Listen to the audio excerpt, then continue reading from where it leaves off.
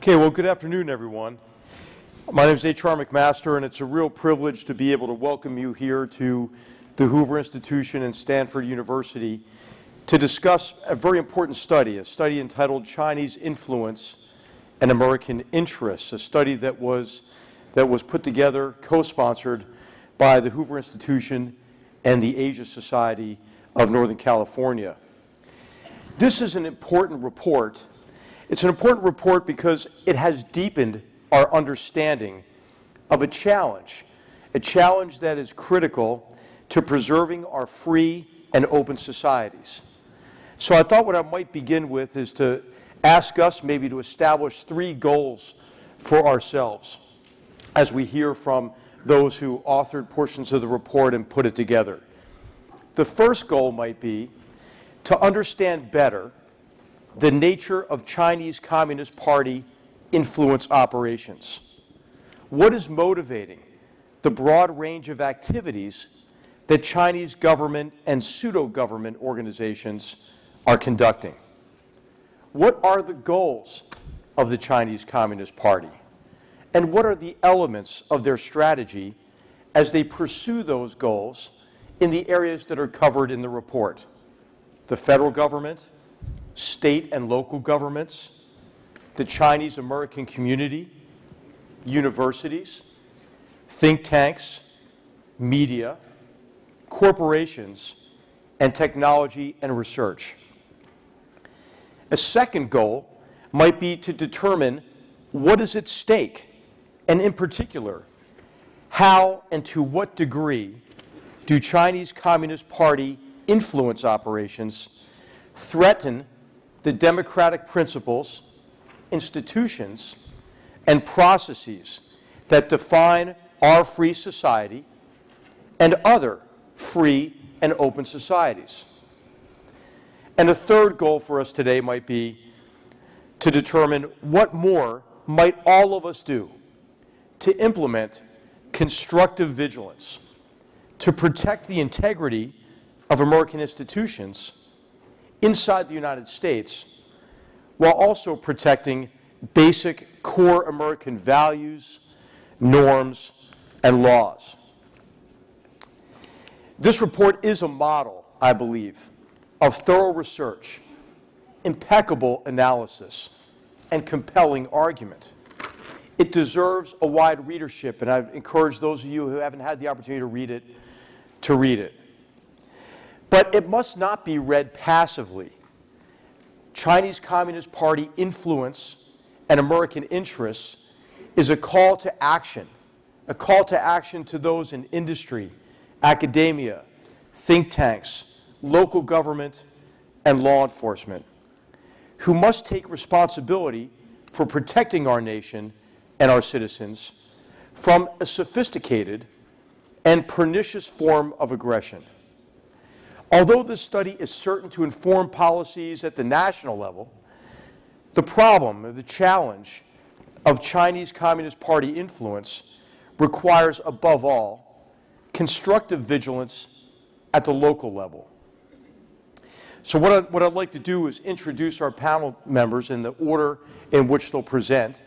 They'll each present for a brief period of time, and then at the conclusion of their remarks, we'll open it up for questions from the audience. First, Orville Schell, who is an esteemed China scholar.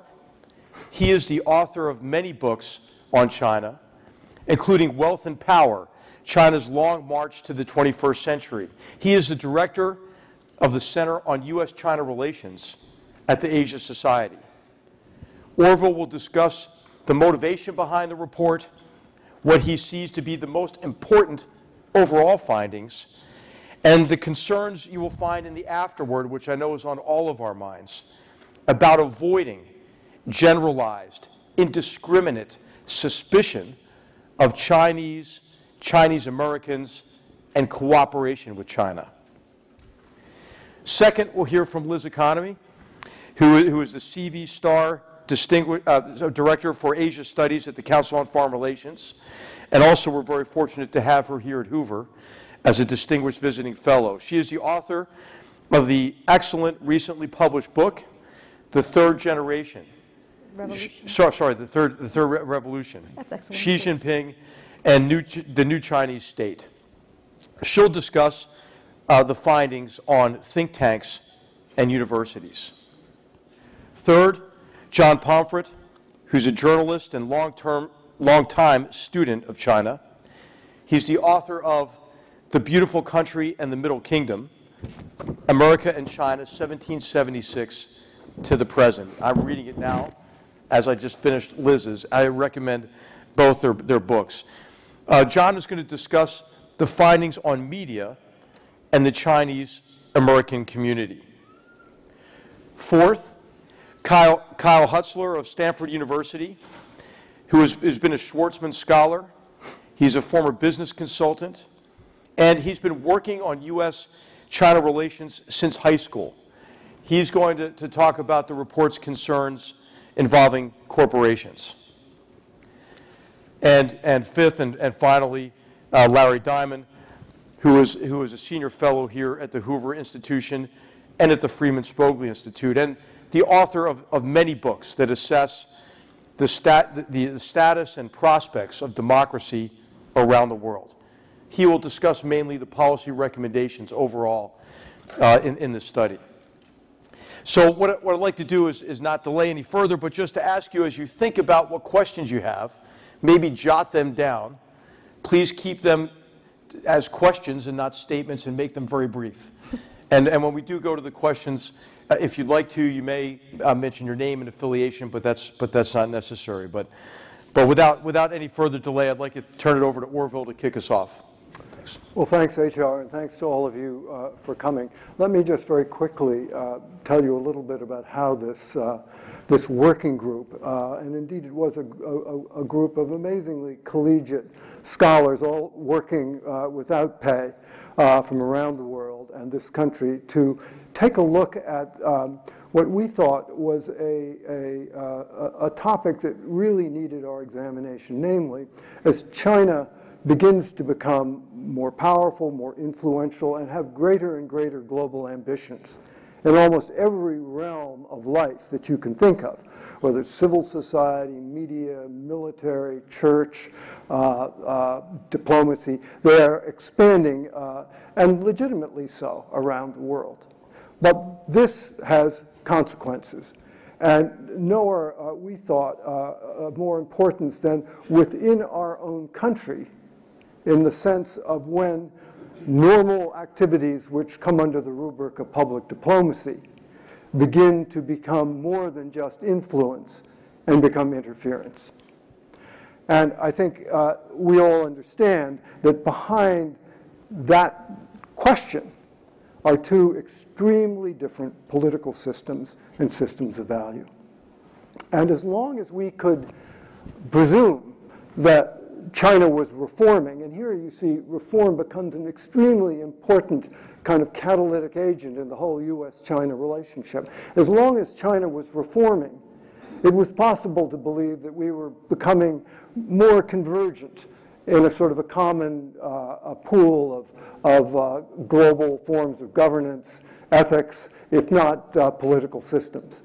But when China began to really slow the reform process, and indeed some would even say it's come to a halt, that sort of undermined the whole idea of engagement. And it became very difficult for us to just sort of ignore the fact that there was such an enormous disparity in how we choose to govern, to treat our citizens, and indeed now to project out into the world. And what the study finds, and I do hope you'll have a chance to read at least those parts which you find interesting, is that more and more China's apparatus, which will be described in some detail here tonight, is substantial. Its resources considerable, as it seeks to elaborate itself and influence the dialogue around the world. And we thought that was worth understanding, mapping the full dimensions of it. Now, yes, I completely understand the concerns. I have them myself. I think that there's not a person on this panel who isn't worried about America's history when turning against racial groups. We do it sometimes very mindlessly and totalistically. I was just in Washington over the last 2 days, meeting with the National Intelligence Council, State Department, Senate, Congress, NSC in the White House, et cetera, et cetera. And you know, there is a phenomenon aloft in the land, which is very surprising in this world of partisan discord, and that is a bipartisan common front on the question of China. That China now is perceived in a much more skeptical light than it was a year ago or 2 years ago. There really is no group in America anymore, now that the businessmen have moved into a state of ambiguity, that is sort of full throttle in favor of no-fault relations. This is both an opportunity to change China policy, but it also presents a great danger. Because when Washington gets running before the wind, all in one direction, we've had some experiences which I think are quite bitter. My own feeling in sitting in on those meetings and seeing this extraordinary bipartisan regalvanization of Washington was that I was glad we were there, that there was an outside group that could at once call attention to the problem. That's category one. Understand it, map it, see its dimensions, come to an understanding of the degree of challenge it posed. And the second question is, what are you going to do about it? What are the consequences of what you might choose to do about it? And how will you mitigate the deleterious consequences of maybe seeming to turn against Chinese Americans, Chinese, or anything with a racial overtone of that kind, which I think nobody wants to see. That would be a horrendous outcome for this report. So I feel that we have two challenges. One is to expose the problem, come up with some solutions, and then we have to also be vigilant against overzealousness. So we can talk about that more, but I want you all to know this is on our minds. We wrote a little afterwards, Larry and I, on this very topic because it is concerning. But this does not mean, in my mind, that we should ignore the problem. So let's get to the problem. Who's next? It's Liz. Liz. Okay. Thanks, Orville. Liz did universities and think tanks. So thanks very much, Orville. I think that was a terrific introduction. And so I'm going to talk a little bit about some of the report's more specific findings around Chinese influence in universities and think tanks. So first, to HR's point, what is really the objective of China's influence efforts in these two institutions? And I think there are really three.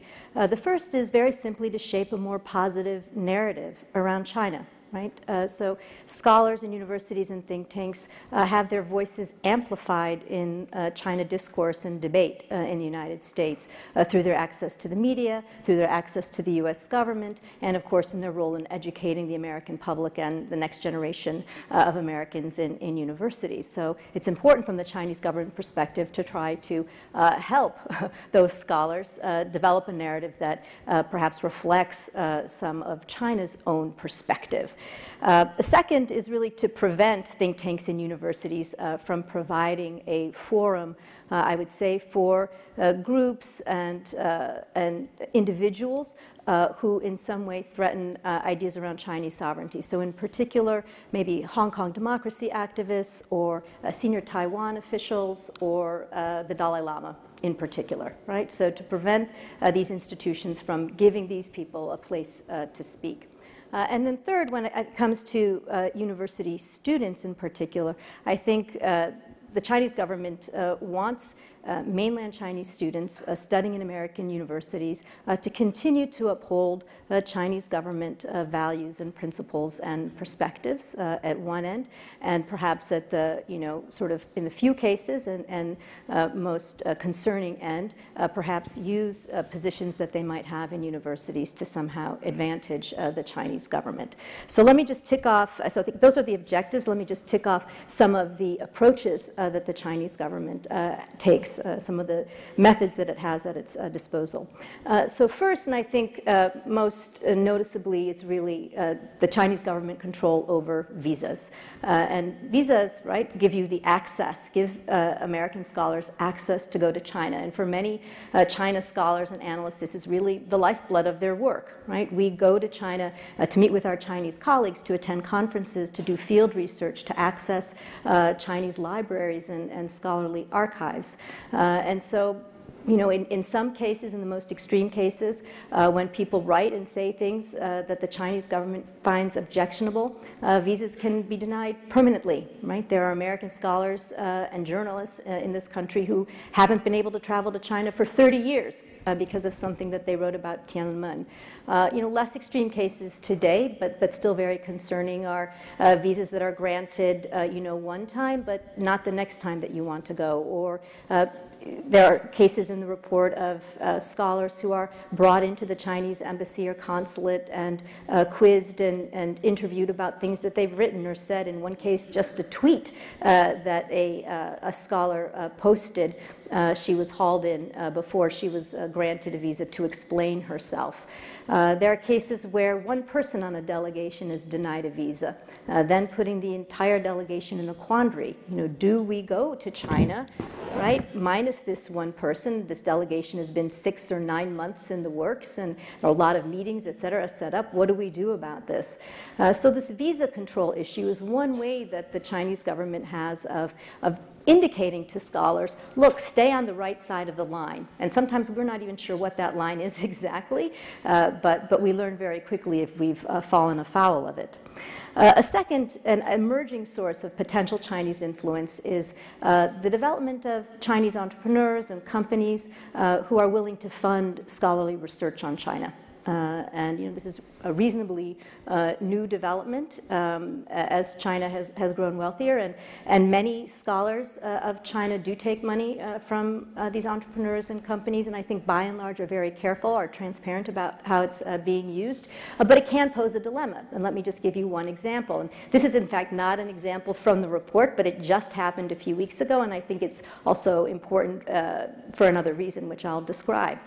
So a major US think tank published a report on safe cities, right? So these are cities that use advanced technologies like surveillance technologies to enhance public safety. And the report was paid for by Huawei. And the report was transparent in the fact that it was financed by Huawei. But what was not transparent in the report was that a couple of major examples in the report of cities that did a very good job in public safety used technologies that are Huawei technologies, right? These are cities that deploy Huawei technologies. What also didn't happen in this report was there was no discussion of the potential for these technologies to be abused. Right? So no discussion of how these technologies could be moved into some sort of excessive state, perhaps like Xinjiang. So one could rightly ask, you know, did the scholar, who was not a China scholar, let me be clear, but did this scholar in fact, you know, meet the standards of academic scholarship? You know, at one level, there's it was transparent in the sense that it indicated that Huawei funded it, but beyond that, is there something more that should have happened? So these are the kinds of questions that scholars have to grapple with now when it comes to accepting money from Chinese sources. And let me say that this, in fact, is not unique to just China. There are many other countries that do this kind of thing. It is a bigger question, but I think an important one. Let me move more quickly through the rest of these.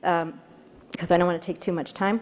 The third would be access to the Chinese media. You know, look, US-China scholars are like US corporations, right? There is a market of 1.4 billion people that can have access to our ideas. It's very exciting. We can publish op-eds, we can go on television, you know, our books can be translated, and you know, the Chinese people can have access to them. All of those things offer the opportunity for Chinese censorship. And when we engage in any of those activities, we are all aware that that is a possibility, that our narrative on China will somehow be distorted by the Chinese media. And scholars take many different approaches to dealing with the Chinese media. I think one interesting case that just came up, you may be aware, was CGTN, that oversees Chinese network, was just required to register as a foreign agent. just a few weeks ago. And all the while, it proclaimed its editorial independence. Well, one of the stories in the report is of a US-China scholar who goes for an interview with CGTN and is told, listen, if you will say more positive things about China, you can come on our show more often, like this person over here who comes on twice a week. By the way, we pay $150 per appearance. So you can see how it's a very direct effort to influence this China scholars' discussion of China. Right? No matter that CGTN has declared its editorial independence from the government. A fifth way in which China may begin to shape the narrative in the United States is by establishing Chinese institutions in the United States. So here you could talk about Confucius Institutes on American campuses or the establishment of independent think tanks. So there are now 2 Chinese think tanks in the United States. And the report is very clear in terms of our recommendations about transparency and governance. It doesn't say that we should ban these kinds of things, but just that they need to be transparent in their operations and operate under the governance of the institutions in which they're housed. And then last, again, is this issue of students. And I think this is probably the most sensitive, the most pernicious of all. And the idea that Chinese students could be, asked to report on other Chinese students in American universities, could be mobilized on behalf of Chinese government politics, or in the extreme again, perhaps to undertake some form of intellectual property theft from university labs. From my perspective, Chinese students are among the most defenseless, and I think this is an issue where I think much more work needs to be done moving forward in terms of figuring out how to help and protect Chinese students from this kind of coercive approach. Finally, our response, and really throughout the report, we have sort of 3 big recommendations around transparency, integrity, and reciprocity. Transparency, as I mentioned, in terms of the governance structures for Confucius Institutes and think tanks, maintaining the integrity of our institutions. So one of the things we say is if one person in a delegation doesn't get a visa, you cancel the delegation, right? Because that's protecting the integrity of American institution. Similarly, when the Chinese government pressures an institution not to host a representative from Taiwan or from, Tibet, attempts to, do something coercive, you obviously don't respond to that, right? You continue to host these people. And then finally, reciprocity in visas. U.S. has been granting Chinese scholars 10-year visas. Probably that should stop, and there should be some sort of reciprocity when, American scholars, oftentimes cannot even get visas. So I'll stop there, but I hope that gives you a flavor for some of the, sort of more on-the-ground sort of detailed work that the report offers on this issue. Thanks, Liz. Now, John, on the media and the Chinese American community. Thanks, Liz. Thanks, HR. It's great to be back at Stanford. I spent 4 of my formative years at this wonderful university in the previous century. I want to talk a little bit about the media issue and also about the Chinese influence operations in the Chinese American community. The way the Chinese view the media scene overseas is they use the term huayuzhan, which means a war for discourse power, a war to try to control the narrative about China. And that's basically China's key goal in engaging with the media and in pushing out Chinese media to the rest of the world. And China is conducting this war, as it calls it, on 2 fronts. One in foreign languages, in the United States in English, but also in Chinese, in the overseas Chinese media, and I'll talk about both of those. On the English front, pretty much starting in 2008, in the run-up to the Olympics, there were a series of Free Tibet demonstrations that enraged Chinese at Party Central back in Beijing. And a decision was made the next year to have what the Chinese called a dawaixuan, a major foreign propaganda campaign, in which upwards of $7 billion was basically earmarked up front to help Chinese media around the world, not just in the United States, but across the world, in 7 actually international languages, to push out China's story, to properly tell China's story, and so that China could basically grab back what it called the right to speak against what they believed was a Western media domination of the narrative about China. And so you saw the Xinhua news agency effectively doubling the number of foreign bureaus they had.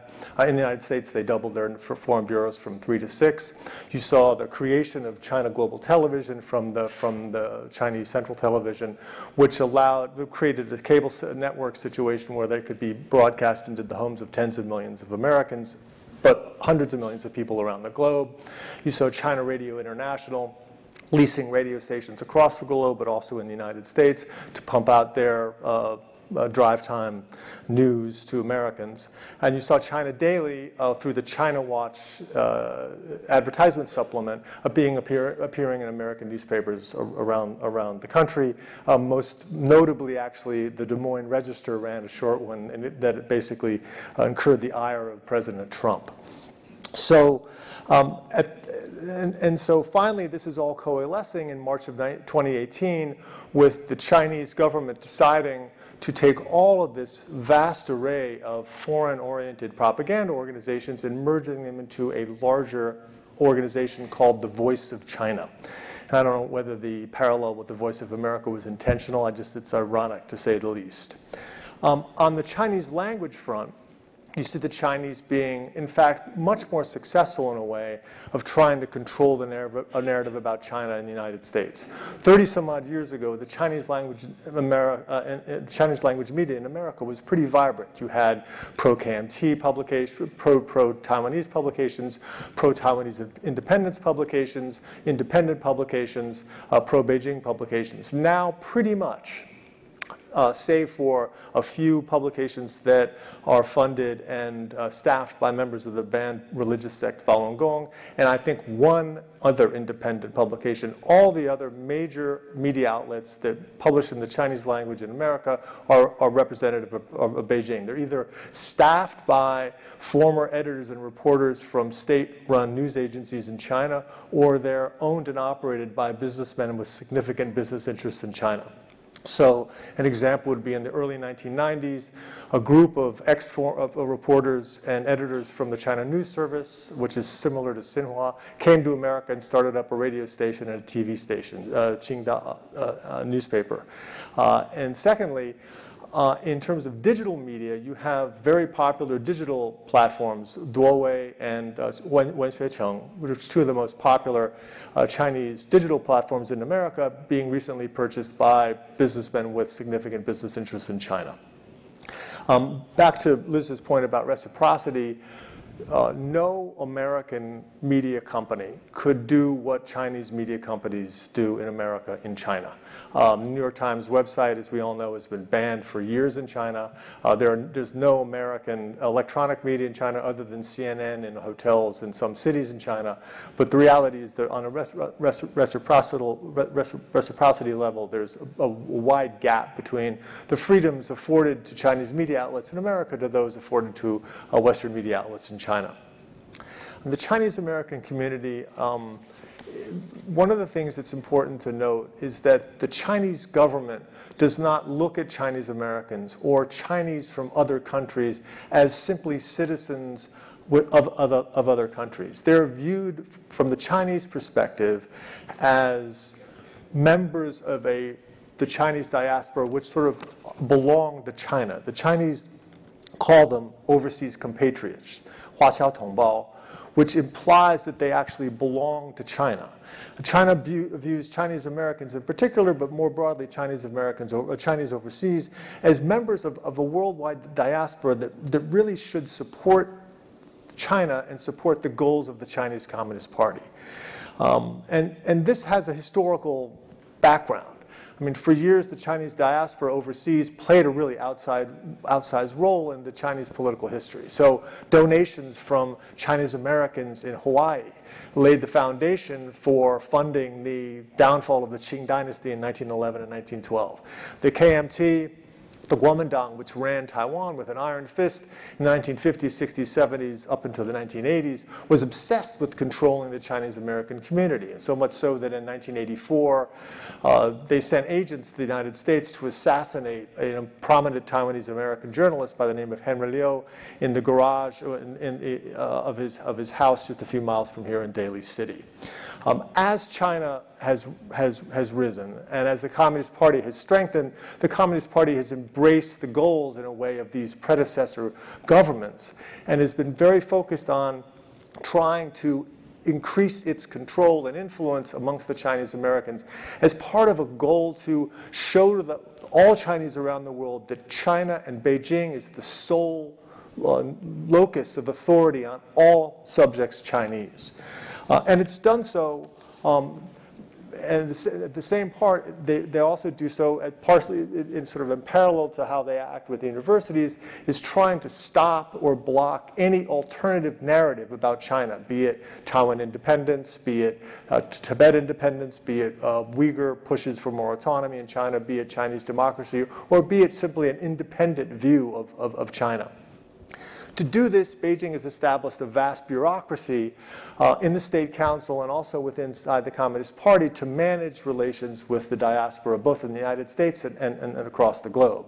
So organizations such as the Overseas Chinese Affairs Office of the State Council or the United Front basically have a string of organizations underneath them which carry out party policy. So organizations such as the China Council for the Promotion of Peaceful National Reunification has 20 subgroups in the United States. Organizations such as the Chinese Overseas Exchange Association, Chinese Overseas Friendship Association also have the same, in which numerous, in fact hundreds of Chinese Americans have been appointed to these positions in these organizations. Over time, the party has ramped up its efforts to include overseas Chinese in these type of organizations. They're often brought back to China on all expensive paid trips, in which they are tasked, when they return to their home country, of carrying out propaganda exercises on part of the government. And this is not sort of secretly done. It's actually these appearances of Chinese Americans, but Chinese Australians, Chinese New Zealand, people from New Zealand, are publicized in Chinese media, openly publicized in Chinese language media, in which they say these people have been tasked to return to the home country and to tell China's story. So that's my preface on this. I'd like to add actually to something that Liz and Orville referred to, is that I think it's important, and that all of us doing this report were really mindful of the very difficult history that Chinese Americans have had in the United States, and the racism that basically started at the time of the gold rush and then was put on steroids during the 1950s in the McCarthyite Reds under the bed scare. And in doing this part of the report, I was very focused not on the very legitimate sense of pride that many Chinese Americans and many Chinese in the United States who are not citizens of the United States have in China's changes. I see that in my own family, with my wife being Chinese. The thing that really animates this report is the sense that the Chinese government has weaponized the very clear senses of patriotism amongst many Chinese, and is trying to use that in a way that many of us find inimical to American values. Thank you. John, thank you very much. Now, Kyle, on implications for corporations and businesses. Thank you, HR. The corporations chapter looked at three main vectors of influence, or attempts to influence American society. The first that we looked at were the standing up or the proliferation over the past 5 years of a number of organizations that purport to be Chinese chambers of commerce or local concerns.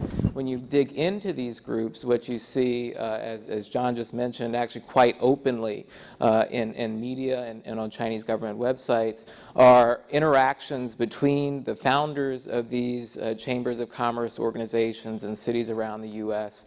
and United Front officials, both in the United States and during return visits to China.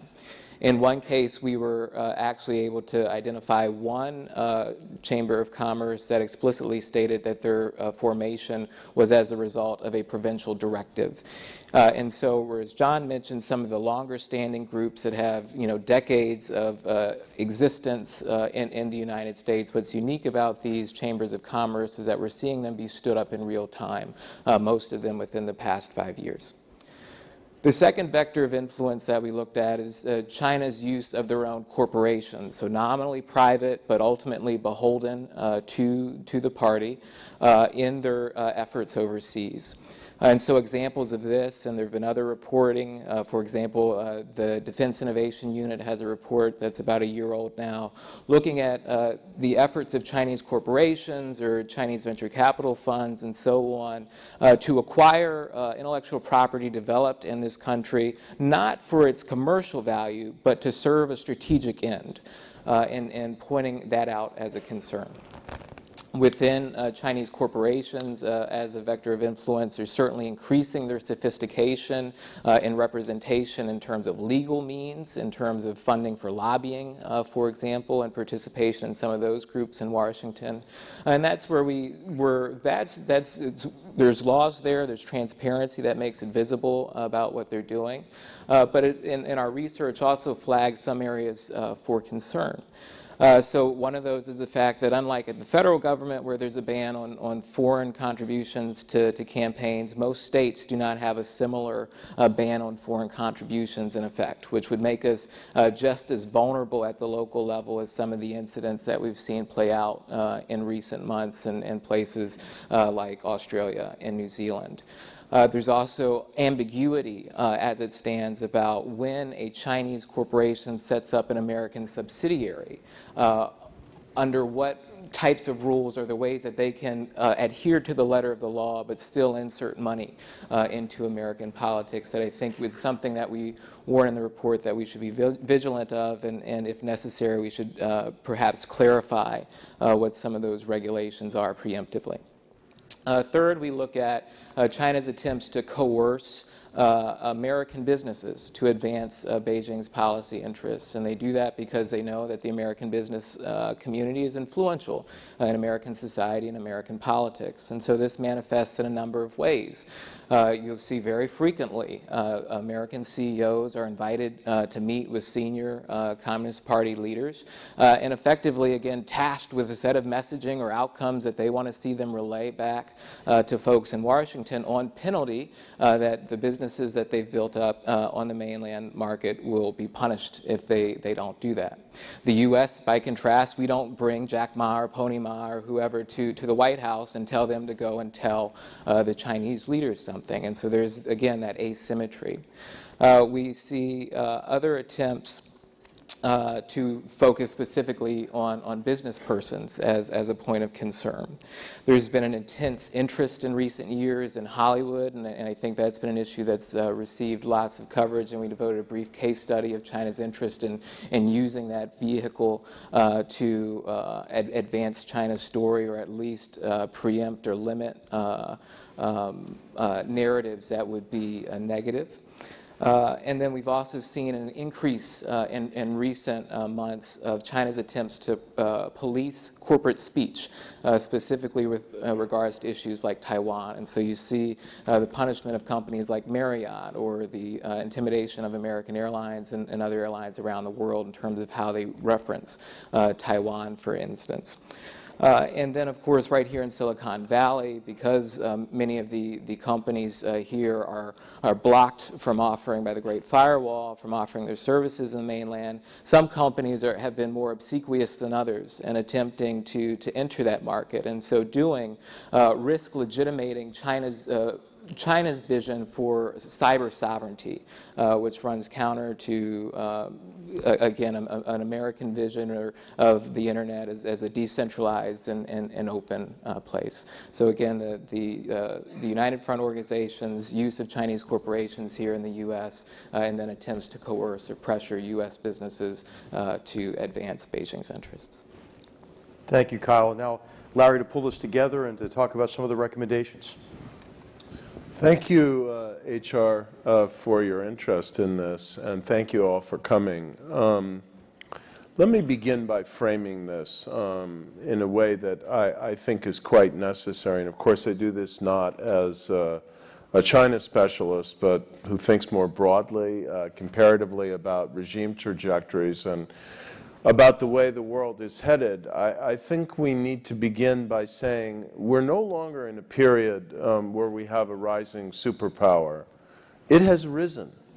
And I think we now have a world of two superpowers, and we have a China with global ambitions.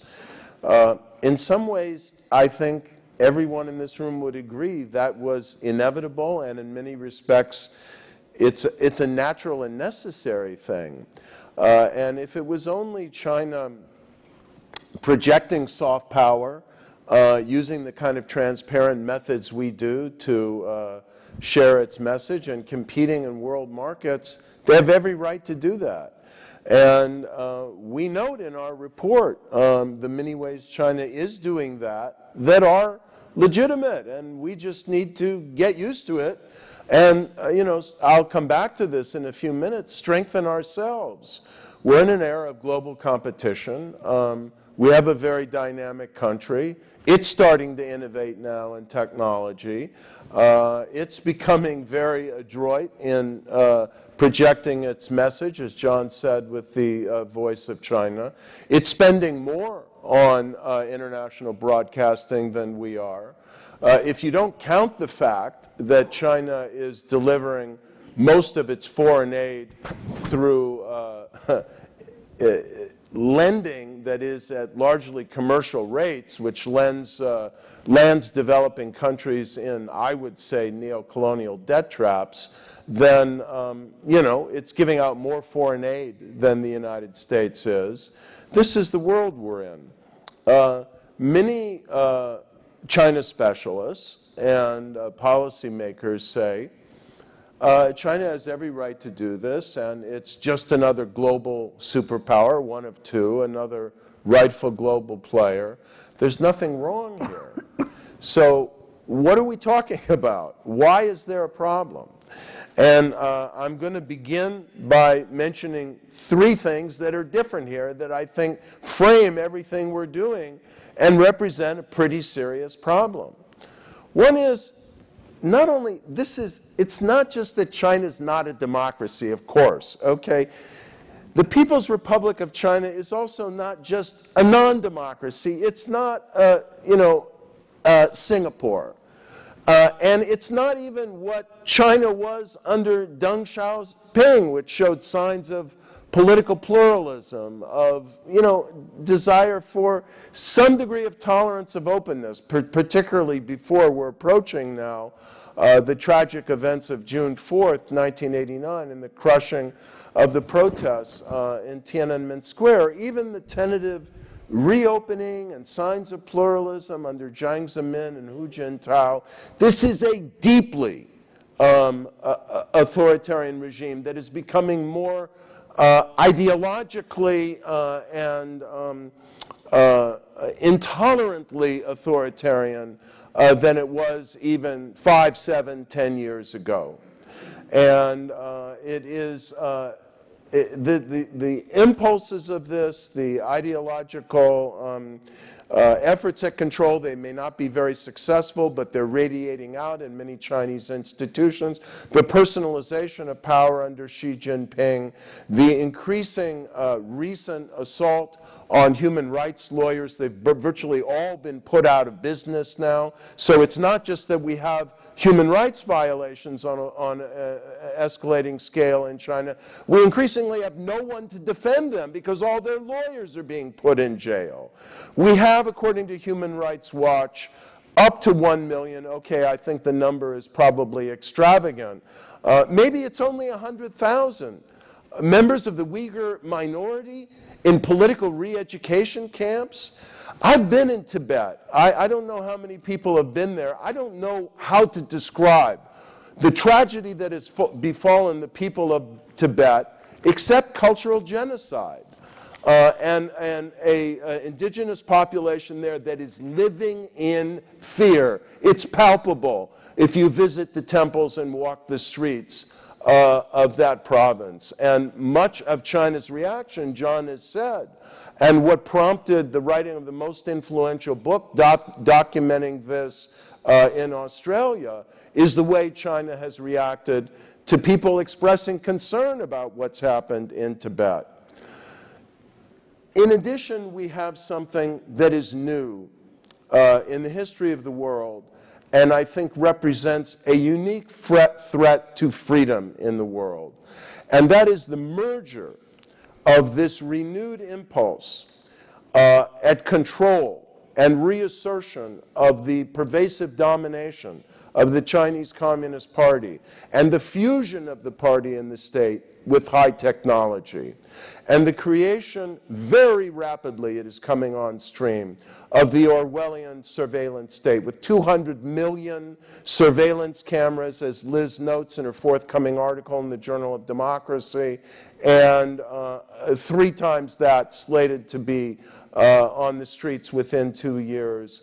And these supercomputers that are taking everyone's social media data, biometric data, and other imprints of thought and activity and distinctiveness, and meshing them all into one super control database that will enable the party state to compute a social credit score of not only law-abidingness, okay, well, that's nice that we don't want people jaywalking, but of loyalty to the Chinese Communist Party state, which will determine if their kids are going to get into the best universities, if they're even going to get a passport, if they can buy a train ticket. This is the political system that is projecting power in the United States, in Australia, in New Zealand, in Europe, in Latin America, in Africa today, not only in transparent ways, but to quote a leader who I think will go down in history as a very significant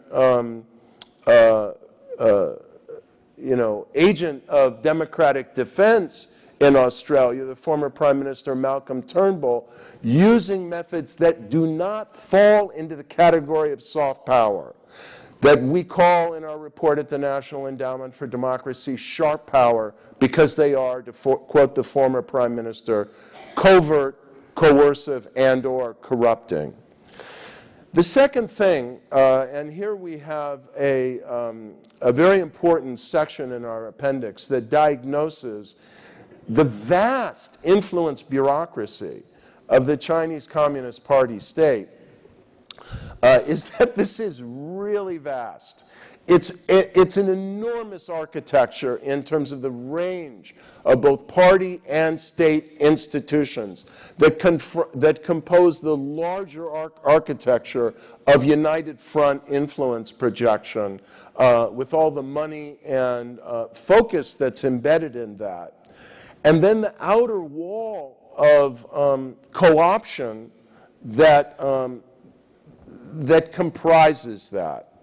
And now I will say, this can be debated, but I think my China scholars on this panel will agree with this statement, that there is another element of distinction between the way the People's Republic of China operates and between the way its even putatively private think tanks and private enterprises engage abroad, and the way that private enterprises and private think tanks and non-governmental organizations from North America, Europe, even now Brazil engage.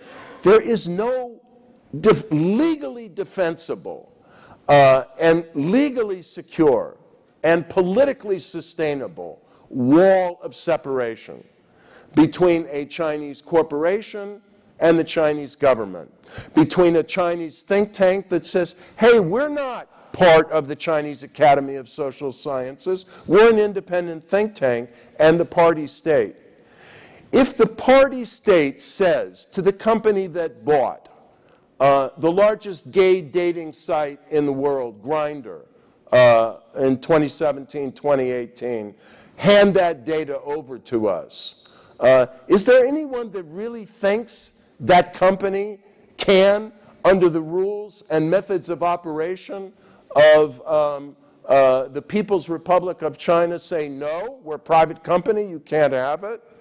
which may explain why, HR, if you'll permit me to say so, the American intelligence community that maybe historically has not been the greatest friend of gay rights in the United States of the world is deeply concerned about this and about the compromise of individual privacy and individual rights that is coming down the pike as more and more Chinese companies, even if they are private, buy access to people's private data and buy access to the latest forms of technology, which brings me to the third backdrop, which is that China is now, please correct me if I'm wrong, HR, the second largest spender in terms of military in the world, the one that's expanding the most rapidly in its military, and the one that has declared, bring us, every piece of our society possible, as much technology as you can.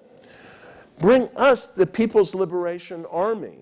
And so the problem with technology is that many of the most exciting technologies in the world today, in robotics, in autonomous vehicles, in supercomputing, in semiconductors, even in gene editing, are dual-use technologies, and they can be used to transform human life and human communication and human well-being and human longevity, or they can be used in the new generation of war fighting that unfortunately is rapidly evolving.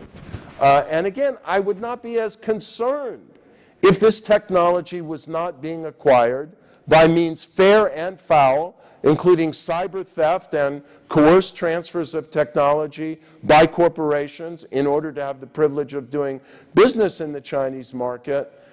If it were being acquired by a country that was reasonably transparent, if not a democracy, at least at the level of openness of Singapore, that is not the nature of the Chinese regime today, the People's Republic of China.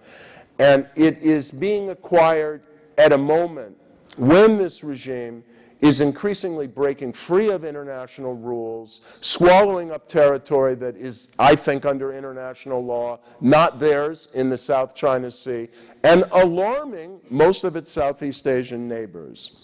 So the next question is, what is the evidence of impact? Many of our critics have said, you don't show anything. Okay, in Australia, we found there was a politician who had been paid by a Chinese businessman to make sympathetic statements about China's claims to the South China Sea. And there are other evidence of more blatant impact in China and New Zealand, and I'd say some other developing post-communist countries. What's your evidence in the United States? Well, let me highlight some of what's been said. It's not that now we see American policy just caving in to the way the leadership of the People's Republic of China sees things, but I think it's an impact when American China scholars, even American China scholars who have been involved in our working group, say that they engage in self-censorship to some degree because they know it could affect their ability to get visas to go back to China. I think it's an impingement on the pluralism and freedom of our society when universities are being punished, as some American universities have been, or threatened by the Chinese government for hosting the Dalai Lama or events that are very critical of its behavior in Tibet.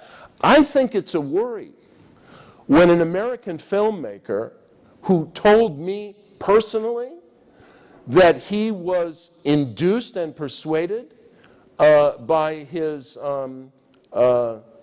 Hollywood company to write out of the film his protagonist being a lesbian and in a lesbian relationship because he was told he couldn't sell that film in China if it had that plot construction.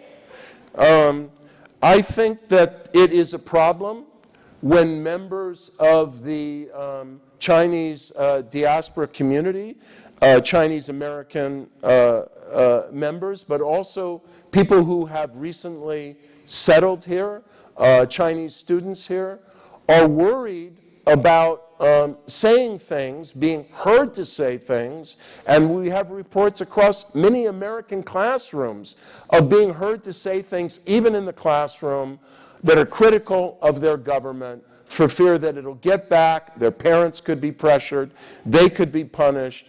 I've had many people come to me in hushed tones, including in the last 48 hours, expressing these kinds of concerns.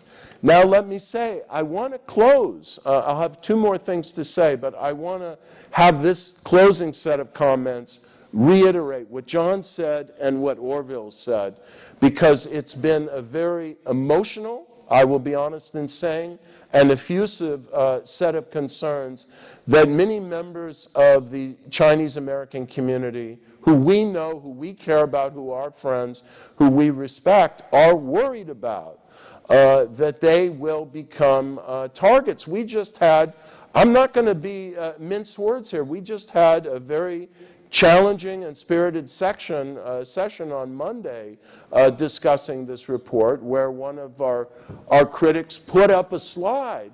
It shocked me. I was completely unaware of the publication of this article, and in Foreign Policy magazine, no less, of an article asking the question, could Chinese Americans be interned, as Japanese Americans were, in future conflict between China and the United States? That this question could even be asked, I found shocking.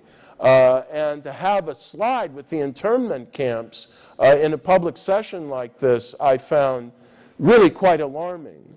So let me say, if there's the slightest doubt about this, because there are, on the nativist, I'm going to be blunt here, right in the United States, I'd say some dangerous, loose talk about who's loyal and who's not and all of this. And we completely disavow this. And if there's any doubt about it, we are going to, write the disavowal even more passionately into the book version of this report.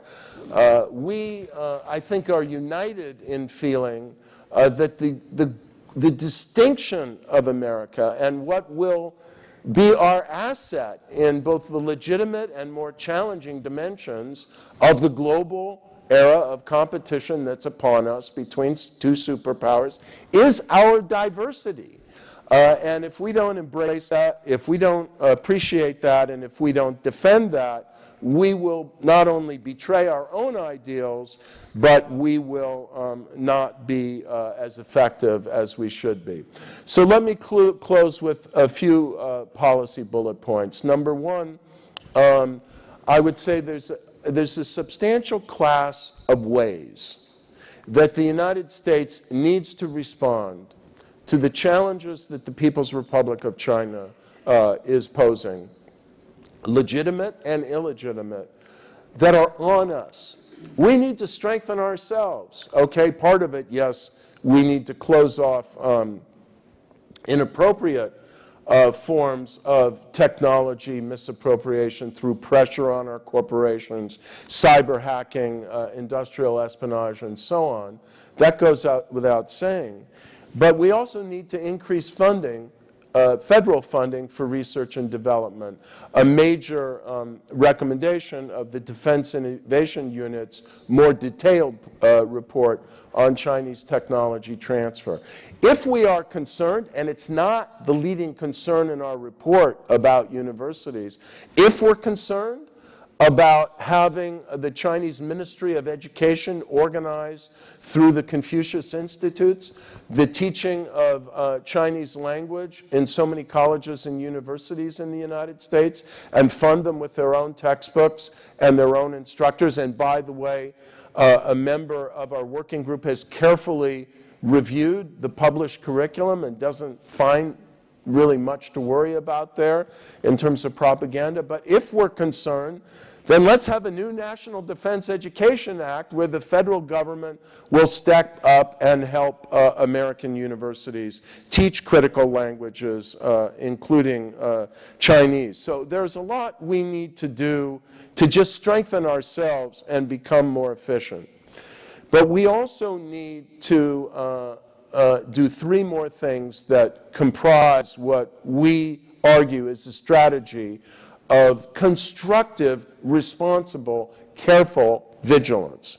Number one, transparency. More transparency, for example, in foreign funding of universities and think tanks. And in the Confucius Institute contracts, by the way, most of which are not open to scrutiny not only by the publics, but even by the faculty of the institutions where they exist. And that concerns us more than the substance of the curriculum. More transparency in all natures of the relationships. And if a Chinese provincial or city association is going to come and say to an American community, we want an exchange program with you, well, fine. But let them clearly identify who they are, which often doesn't happen. They have ties to the United Front apparatus that are not disclosed. And let the terms of the relationship be very transparent. For preserving integrity, we've got a lot of things that Liz has spoken to in relation to universities that were mentioned in terms of an obvious thing. It's illegal for a foreign government or entity to contribute money to a federal election campaign. It ought to be illegal to do so. I don't care if it's China, Saudi Arabia, or Mexico, you know. No foreign government or entity, I think, should contribute to an American election campaign at any level. I want to say about visas, because it's a very controversial issue now, that again, if we embrace diversity, the right approach is to have, as you know, to carefully vet who might be coming from anywhere to work in a technologically sensitive American laboratory. And if they're not affiliated with an intelligence or military apparatus, bring them here and then keep them here and have them contribute to the dynamism of our society. And finally, we have the element of reciprocity, which Liz has spoken to with universities. And I'll just say a final word about media, which I keep harping on because it just seems so obvious to me. If China television, global television, can broadcast on our cable networks, which is fine. I'm not sure many people watch it, but you know, let them do it. Why can't CNN and Fox News and MSNBC and PBS and whoever have access to the Chinese cable airwaves? It just seems the most basic element of reciprocity. Thank you, HR. Thank you, Larry. And thanks for framing this in context of the competition, I think, as we're recognizing between an authoritarian closed system and our free and open system, and with the recognition that we can't compromise what are the strengths of our free and open system as we craft a response. So what I'd like to do without any further delay is open it up for your questions. And again, if you could please keep it very succinct. And we'll begin, sir, with you right here in the second row. There's a mic coming. There's a mic coming. There it is. I picked the longest trip for you to make with the microphone. Hi, my name is Buck G, and I'm a member of the Asia Society Advisory Committee, and also a member of the Committee of 100. And I have a comment and a question for Larry. First, I want to read just a sentence from the paper, for those who haven't read the paper. It goes like this: it is imperative that Chinese Americans not be subjected to the kind of generalized suspicion or stigmatization that could lead to racial profiling. However, China's influence activities have collectively helped throw the crucial relationship between China and the United States into a state of imbalance and antagonism. Now, I see that as personally offensive because what it says is we should not stereotype, although there may be reasons to do so. So the use of however is really a rhetorical device to make a statement a conclusion. And that really flows through most of the paper, a framing of yes, but. And so I can give you an example of a Sir, statement. if you just be a little bit faster. Okay, Just sorry. for So I'll make a quick statement, then here's my question. So I could say as a statement, Larry, I would never call you racist. However, so the paper has that framework. My question to you, because you said you would disavow statements that suggest, in fact, that you stereotype, are you willing to disavow this paper? Because it does that. Well, as somebody who's read the whole paper, I just don't I have. think that's the intent. But let me ask John to respond to that, and then I'll ask Larry. So, Or anyone on the panel who wants to. since it's about the Yeah, Chinese American community. I don't, I think that the point of the whole report, and in particular the point on the Chinese Americans, is that the Chinese Americans cannot be blamed for their legitimate pride in China. The issue is that the Communist Party has attempted to use that pride to carry out party policy and in the United States. And I think that's the point of the whole section on Chinese Americans. So I disagree with your.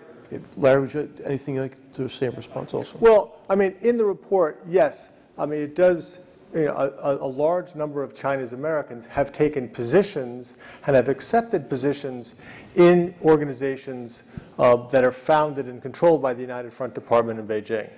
And the report throws out as a potential the fact that these people should, consider being registered as agents of a foreign power, because they are effectively having taken positions in organizations that, while registered in the United States as NGOs, are in reality operated and controlled by the United Front Department organizations in Beijing. Thank you. Any other questions? Let's take 2 or 3, and I'll keep track of them. So for the lady here in the front, and then we'll take you in the far back there, and then right here close. So we'll do 3 in a row. Hi, my name is Orville. I'm an immigrant from China more than 30 years ago. I've been an American citizen for more than 26 years. I have some comments and question. My comments goes my question goes, how much effort did the author put into checking the facts?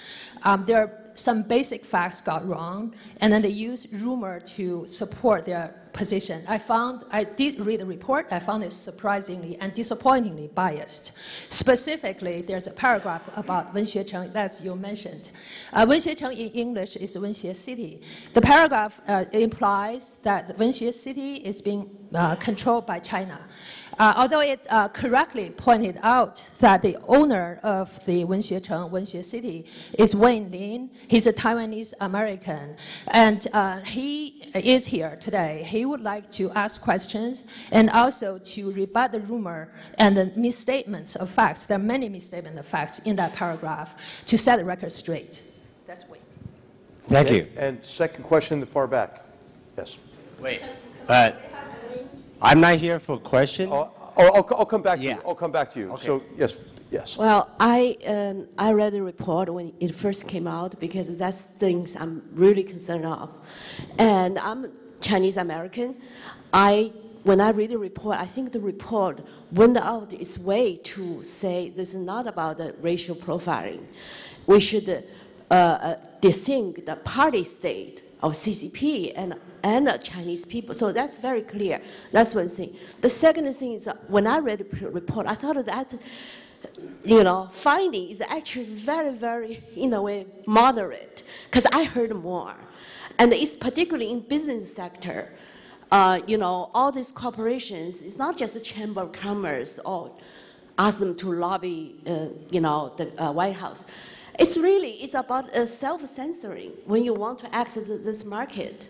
The corporation, naturally, they just self-censor, they shut up, they close the eye, they turn their, look the other way. So I feel the report actually is very reasonable, moderate, very balanced. And I'm very glad it says very clear it's not about racial profiling. I'm a Chinese American, I have no issue with that. Great, thank you. Yes, right here, the front.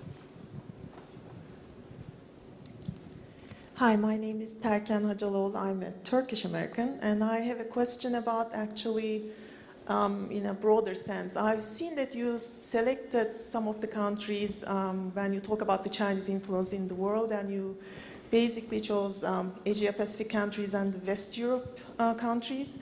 I'm curious to learn the reason why you selected these countries and not others. For example, we know that China has a lot of influential activities in the Middle East, in Africa, in South America. Is this kind of an underlying, is there an underlying thought that since we have two global powers now that we're leaving some part of the world to China and we're keeping some of it to ourselves? Mm-hmm. And if so, does this show some kind of a defensive move on us? If this is not the thought of the panel, can we say anything about this? Is common in Washington, D.C.? So just to recap, I'm going to ask who on the panel would like to discuss these. The first has to do with research methods and the degree to which facts were checked and so forth. The second is about, is the report too moderate? Were your recommendations strong enough given the scope of it and the assessment that it did not engage in any kind of advocacy for racial profiling? And then the third question is the scope of the appendix that looks at Chinese influence in other countries and what are opportunities for further research, or why did you scope it that way? Which direction do you want to go in? So what I'd like to do is just ask, I think because so much of this involves the Chinese American community, maybe ask John to comment on your research techniques and the sources you consulted and so forth. Well, to the extent that I could, I've tried to be as factual as possible. I appreciate your point. I'm, not. And throughout, I think not simply in the Chinese American section, but throughout the report, I think all of us were extremely vigilant about trying to be as moderate as possible. An example would be, Senator Mark Rubio has basically urged the banning of Confucius Institutes around the country, whereas this report does not take a position on that. In fact, it doesn't look at the Confucius Institute as an issue other than for a transparency question. So. And I would like to meet with you and speak. So. Great. Orville, and Larry, would you mind commenting on opportunities for further research and maybe from the Asia Society perspective in particular, Orville, how you see Chinese Communist Party influence operating outside of the United States? Well, what's so interesting about the way in which the United Front strategies manifest themselves abroad is the great varieties of experience. And you're absolutely right. I mean, we had limited resources, so we couldn't just survey the whole globe. So we did New Zealand, Australia, Singapore, Japan, Canada, Britain, France, and Germany. And I mean, I do think there's a myriad other utterly fascinating examples, and Turkey is one of them, but certainly Africa is replete with other examples of how China is interacting with these countries. And I think it's a very important study, and I think someone ought to do it. Can I just add one thing on this? Actually, so I mentioned this to Larry, you don't know yet, Orville, but actually I am pursuing another study that looks, it'll be based with workshop in Cairo and another one in South Africa. So to get at, to some extent, your point, to try to understand Chinese influence more broadly in those places. So there's an expression. It's already in your mind. There's an expression in Chinese, shuo cao cao, cao cao zhou dao le. You speak of the General Cao, and then suddenly General Cao appears. So here we have the answer to your question. So I'm pleased to give the floor to someone else. Larry. I need to respond to Mr. Chi because your statement is a very important one, and I think it reflects how different people can see and hear things with different eyes and come to completely different inferences. So when we wrote the whole paragraph, which I found and I'm going to have to read now, You know, it never occurred to us that someone like you would interpret it in that way. When you read the excerpt you read, it never occurred to you, I'm really certain of it, that I would think you were taking this out of context and misrepresenting what the however meant. But now I'll tell you the way I think you did that. We say it's important not to exaggerate the threat of these new Chinese initiatives. And then we say, we have 3 sentences. China has not sought to interfere in a national election in the U.S. the way Russia has done. For all the tensions in the relationship, there are deep historical bonds of friendship, cultural exchange, and mutual inspiration. And it's imperative that Chinese Americans not be subjected to generalized suspicion and stigmatization, so on. However, and the however refers to the whole paragraph, not to just the last sentence. However, I realize that given the sequence, which is that the however follows the last sentence, you could reasonably have the interpretation you did. Therefore, when we publish this as a book, which we're, getting close to doing, and thus these 2 sessions, Monday and today, are extremely helpful to us in this regard, I see that we will have to remove that however, so readers like yourself don't draw, an inference which we did not intend, and I think which, if you read the whole paragraph, one could come to a different conclusion. But I will say as well that we are in the process of finishing some modest revisions of this for book form. If anybody has any suggestions or concerns about changes they think would mitigate the concern you have, feel free to email them to us. We would welcome them. So let me just say that however you may choose to construe this, please believe us, we're on your side. We don't want to see a pogrom. We're not out to... I live in a household that speaks Chinese. My kid speaks Chinese. My wife is Chinese. I mean, listen, I live this at home. I live it in politics. I live it in my professional life. I don't want to see us go where you're afraid we're going to go. But this is a challenge America has to confront every time it faces up to a challenge. Can it be, judicious enough and temperate enough to answer a problem without demonizing people? Maybe we can't. I'm going to try to get in one more round of 3 questions, but before I do that, I just want to ask Liz, because the first questioner in the group of 3, you mentioned that you've been here for 30 years, you've been a citizen for 26 years.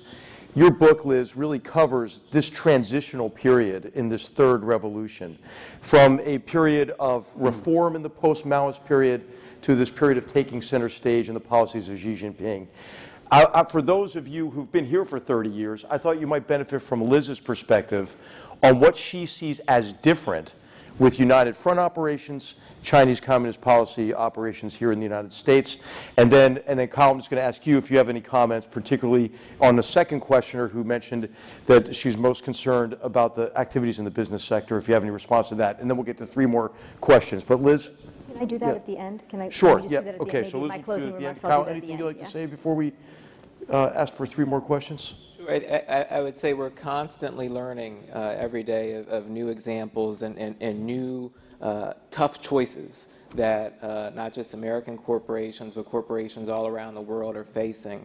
The impulse on one hand to pursue the opportunities on the mainland, but the risks that start to flow back with some of those profits. And it's something that we're absolutely mindful of and we continue to learn more about. Okay, so we're going to take 3 more. We're going to go to the far back, to the lady in the far back. This gentleman here on the right. We're going to do 4. How about that? This gentleman who I promised, and then this gentleman in the corner. Okay, so we'll do it in that order. I'm going to take notes. Pay attention. Okay. Hi, I'm Yasmin. I'm a sophomore at Stanford. So I just want to say thank you for raising awareness to the way that universities fall prey to Chinese influence-seeking activities. My question is, are college campuses, including Stanford's university administration, aware of this threat, and are they doing anything about it? In particular, are they doing anything to address the vulnerability of Chinese international students and the threat of intellectual property theft? Thank you. Great. Thank you. And the second question? We're here, sir. We'll need a microphone up here for the third. Yes. Yes, my name is Wen Lin, and I've been an American citizen over almost 30 years, and originally from Taiwan. I'm a Chinese from Taiwan, and I'm the CEO of WinShareCity.com, and I'm the person that John just mentioned in your report on the media section. And I think by reading the report, I'm here to sort of like helping this report be more correct and more credible to the public. And I think as a person that mentioned, and then also my website mentioned in the report, mentioned 4 things. First thing is our website name, which is wrong already. If reader follow the link on the report, it's going to be 404. There's no website there, because it's spelled as WinShareChen.com. I think any audience, if it happen to be WinShareCity.com's reader, everybody know that WinShareCity.com's domain name. That's number 1. Number 2, you mentioned that we have a long time contract with the Xinhua News. Sure, I'm sorry, we're not going to have time for this. Sure, So if you're able to write that up, I know in the revision process they'd be happy to look. Yes. They're happy to look at it. But do you have a question for the panel? I have a question: is how do you drive this research to come up with a report to mention websites like us? And there's a lot of bias in there, and also mention, most importantly, we have a reader already spread out. Don't come to this website to post any post, any article, because we are Communist Party controlled. You know, I have never received any penny from the government of China and any agency. I have never signed any news contract. I'm sure they'd be happy to yes, please. entertain your rebuttal to that. That's what I'm here for. Okay, great. I want to make clear on that. Thank you. So we have one question here in the front, and then over here in the corner. I wanted to thank the panelists for making this available. I think this is a very important report on a very important issue. And the weight of history is on your shoulders and my shoulder and everyone else's shoulder to make a democratic discussion based on facts and based on reasons. So I wanted to ask a question regarding the dissenting opinion by one of your working group members who is not here today, Assistant Deputy Secretary of State under the Obama administration, Susan Shirk. I happen to know Susan through my activity with the Asia Society, so I have tremendous respect for her. I wanted to read an excerpt from her dissent so that the audience will hear it as well, so that people know that this does not represent all the 23 members. This dissent, I just want to let you know, this is in the publication. So if you want to skip reading it and just, do you have a question, or we could read all sorts of different sections from the report? Yeah, I just want to read the first sentence and the last sentence. How's that?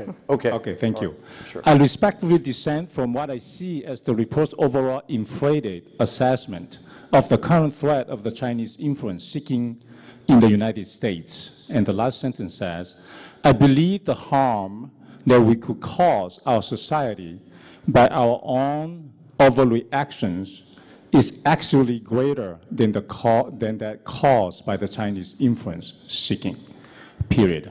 Another observation I saw was, Mr. McMaster, you said at the very beginning that this is an impeccable analysis, perfect analysis. But I think this report took more than 1 year of work, which is amazing. But I'm a little bit surprised that some of the authors did not even care to interview the subject of the report, including the CEO, who I don't even know. I have never met. I am an avid reader of Winshare City. My wife criticized me for not talking to her instead of reading the Winshare City. And there are amazing political dissents I thought that this is funded by the Taiwanese government. Okay, I'm sorry, sir. I'm going to have to stop. And then now. also there's And so no who else can survey, go to no your question? data. Thank you for your point. Thank you for your point. I will And ask also the there's panel no to address survey, it no again. data by a scholarly report. So anyhow, I wanted to hear your answers. We need a separate panel with you on it, I think. Okay, let's go ask, see if we have a question. Thanks. I have a simple question, just and it relates to all the emotion we've heard in some of the other questions. It's just, how did the title get made? Chinese, you could have chosen Chinese influence. You obviously did choose Chinese influence. Chinese refers to people as compared to China's, C-H-I-N apostrophe S influence. That's Okay, great. All right, so I think what we'll do in the interest of time is we will ask the panel to address some of the points. The first question had to do with campuses. What do you think is appropriate to, to counter what could be activity on campuses that is not in keeping with the mission of our universities and our free and open societies. The second had to do with this particular website and a perception of bias against this website in a way that did not represent the content on it. That was actually, I think, your point as well, sir. The third really had to do with the reading of the dissenting opinion, which is available there. And I think the point made there was a point very consistent with what you've heard the panel make already, which is their concern as well about overreactions. And then finally, the question about the title. So rather than address each of these, I'd like you to maybe integrate any responses to these into maybe a 2-minute final closing remark. And I think it might be easiest just to go in the same order that we began with Orville, if you wouldn't mind taking it.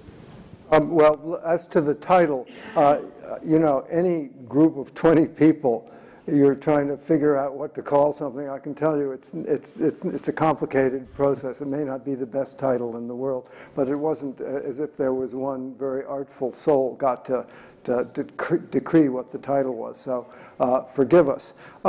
As to the dissent by Susan Shirk, some of you may know I also co-chair with Susan Shirk the Task Force in U.S.-China Policy, and we just released our report on overall China policy in Washington and New York the last 2 days. And Susan is a very wonderful scholar, person, friend of all of ours, and she was having many concerns such as we've heard expressed here tonight. And Larry and I said, well, Susan, for heaven's sakes, put them in the report.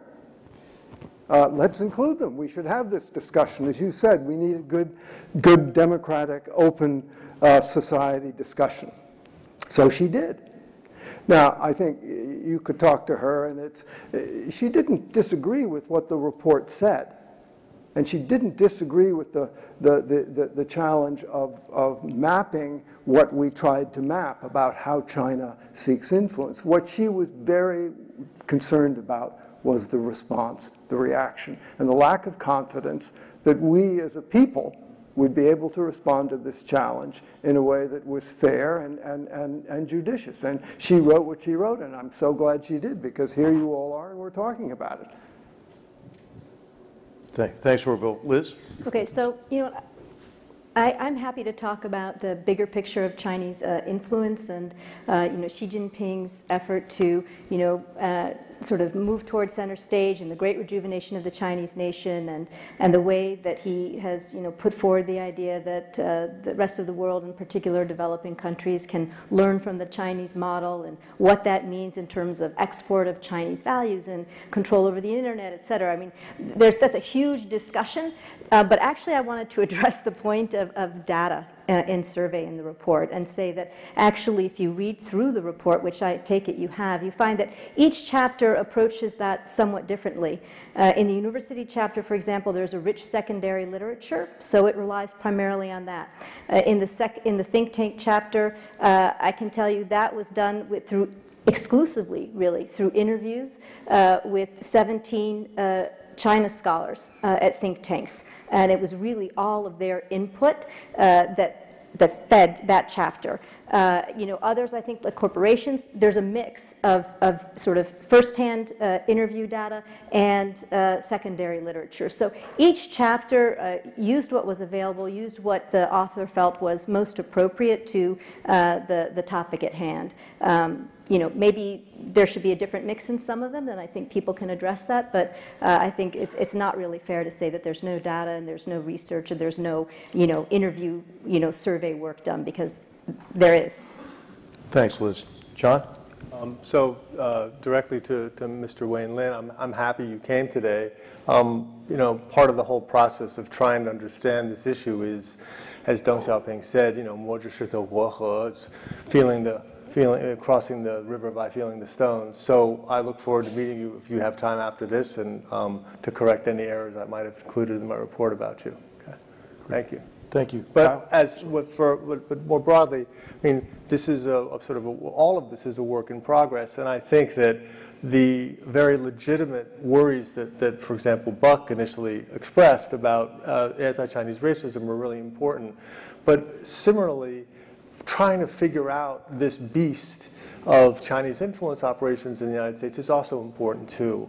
And there's got to be a way, as Orville said, for us to be able to marry both of those things and to try to continually to be vigilant against anti-Chinese racism and also errors in our report, at the same time as to try to understand this brave new world that we're entering with China. So. Thanks, John. Kyle? I want to specifically address the question about university campuses as the millennial representative, if you will, of this report, and as someone who's still on a college campus. I think even though many colleges in this country have struggled and in some cases failed outright in terms of, on one hand, willing to bring Chinese students and take their money, but have failed to socially integrate them on our campuses and bring them into the fullness of the academic experience. On one hand, on the strategic level, it's a great failure for American soft power that we haven't done that better. What I would say as a student and as someone who tries to do this in my own life, that even if college administrations struggle with that, that doesn't mean that we can't, as students, be more proactive in reaching out to our Chinese peers and trying to engage with them and try to make up and bring them into the fullness of the fabric. And that includes not just trying to exchange our values, it includes listening too. Thank you, Kyle. Larry? Well, thank you all very much for coming and for your comments. And I say again, we welcome more comments. At some risk of being overloaded, my email address is ldiamond@stanford.edu. It's very simple. And so if you have any further criticisms or recommendations you'd like to make, please email them. Let me just say I've now been in multiple panels, public panels, this week, and many private conversations where people have both expressed praise and appreciation, and those who have, I'd like to thank you for that, and a heartfelt and sincere criticism. I have yet to hear criticism that really drives to the fundamental points we're making, that you have a deeply, aggressively authoritarian regime in China that is much more authoritarian than it used to be, much more technologically sophisticated and ambitious than it used to be, that is not just trying to do what the United States has tried to do for many decades through its public diplomacy and public broadcasting to get its story out, but is trying to, we use this language in our report, control the narrative. That's a very different thing. It speaks to an authoritarian mentality and an effort to eclipse and threaten and narrow pluralism and dialogue and civic space. And this is what is happening, has long since, of course, happened in China. It is what has happened in many places in the world, where you now have, it's apparent from our case study of Australia, many people have been writing about it, you cannot drive through Australia and hear anything on Chinese language radio except the PRC line. And even if there's a little bit of pluralism in the Chinese language print and electronic media left in the United States, no one has refuted the big story, which is it's a lot less than it used to be. And that's a worrisome thing for freedom for those members of American society who get some or most of their information via Chinese language media. I'm going to close by mentioning someone I haven't mentioned yet, who is also a member of our working group, Hoover Research Fellow Glenn Tiffert, who's sitting over there, who will also have an article in the forthcoming issue of the Journal of Democracy on what China has been doing to suppress historical memory.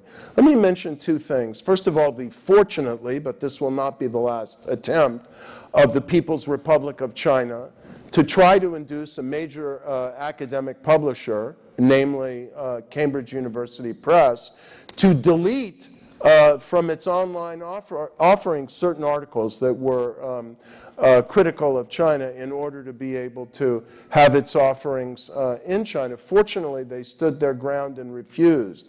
But they're trying to even censor academic publications. And as Glenn notes, there's a compendium of Chinese language publications and scholarly journals and so on in China that represents the precious historical record of what's been written and studied and researched in China. The Chinese Communist Party state, as it digitizes all this information, is eliminating prior, am I getting your story right? Prior scholarly articles that they think don't reflect the party line. If, God forbid, all of the remaining repositories of the print versions of these journals and of Chinese thinking, analysis, scholarship in China get rid of their print versions, this will be permanently purged from the record. What kind of government does these things? That's what I would like you to leave this auditorium asking yourself. Well, I'd just like to say in closing, thanks to everybody for coming, especially on Valentine's Day. We heard really very little dissent about the problem. We had grave concern about what we do in terms of a solution to that problem or a way to address the challenge, and that's why we all need to work together. So thank you very much.